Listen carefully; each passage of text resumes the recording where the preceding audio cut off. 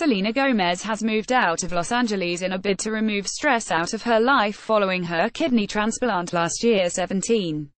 The same old love singer underwent the transplant surgery with her best friend Francia Racer last summer. 17. In an effort to beat lupus, and she has since made a recovery, but the procedure made her rethink her life and she insists she no longer wants to waste time on stressful situations.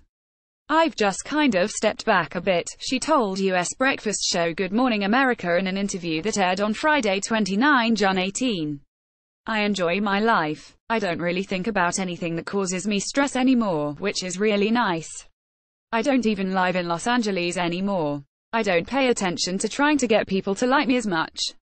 Selena previously admitted she struggled at first with a scar from the surgery, but a good naked session in front of the mirror helped her realize that all the things she used to complain and stress about when it came to her appearance were ridiculous and she had no issue with letting go of them. "I remember looking at myself in the mirror completely naked and thinking about all the things that I used to be **ch about and just asking why," the Latino singer told Billboard. "I had someone in my life for a very long time who pointed out all the things that I didn't feel great about with myself. When I look at my body now, I just see life.